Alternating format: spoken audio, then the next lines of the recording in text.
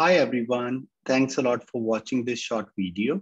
In this short video, we will be demonstrating to you how the end user experience is going to look like when they're accessing AWS console via Cyberark identity, and how secure web session can help you to record each and every user's activity being performed on the AWS console.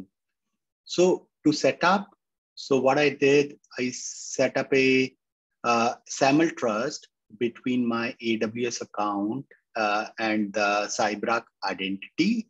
After that, I did a very simple step to enable a SWS. You just have to enable this particular setting. Once it is done, so as a user, I'll go to the user portal. As a user, I have access to like 3 different AWS applications. For today's demonstration, we will be focusing upon this particular application.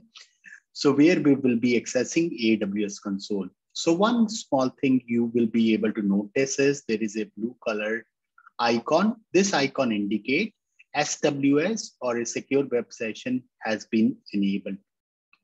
So as a user, I will click on this particular application and you will be able to see behind the scenes, it is going to perform a certain security checks. And so for this particular SWS session or for this particular AWS console, access, step recording, and session protection has been enabled. For a user standpoint, user has to accept it that that session is going to be recorded and monitored. I will simply click on a continue button.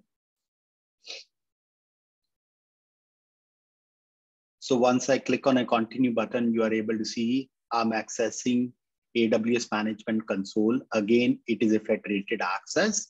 So for this particular user, I have given a S3 full access permissions.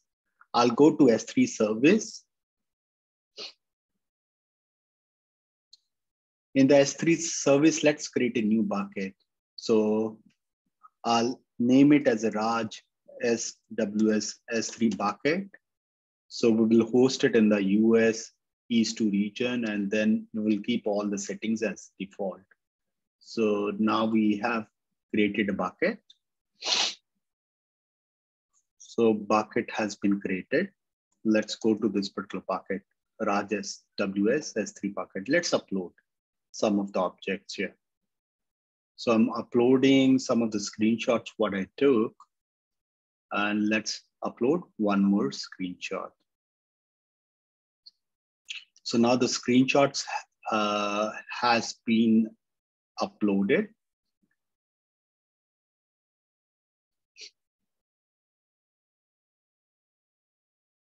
Okay, now the upload has been completed. I'll go to the configuration. Somehow I cannot access the configuration. I think I have to troubleshoot it later on. So anyhow, let's go to the S3 bucket again. Let's perform a couple of other actions. So I'll go to the auto boarding S3 bucket. So here you are able to see different objects. So let's try to access a Jenkins file, for example. So let's download this Jenkins files. Okay, Jenkins file has been downloaded. So let's go to the permission. Let's try to change something here. Let's remove the object ACL.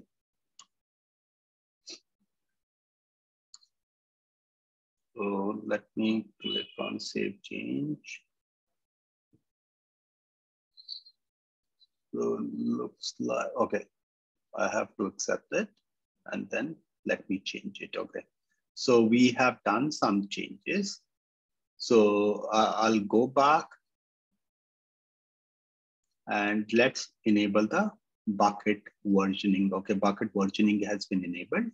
So that's pretty much in terms of the user access to the AWS console. I'll sign out. And so now let's go to the Cyberark SWS session.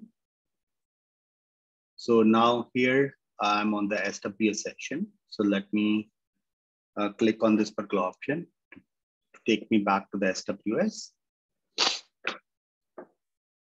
So here in the application policy, you are able to see there are 2 different policies. Amazon Web Service. So this is the application what we were accessing. So SWS has been already enabled.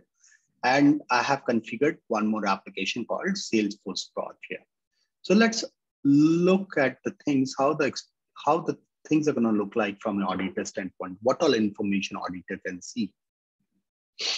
So to access the session recording, so I have to authenticate using the Cyberark mobile app.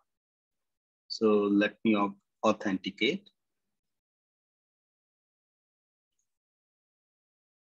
So once we are able to authenticate, so here we can see around 4 minutes ago, the session was started. And this was the user admin_rajneesh.curve.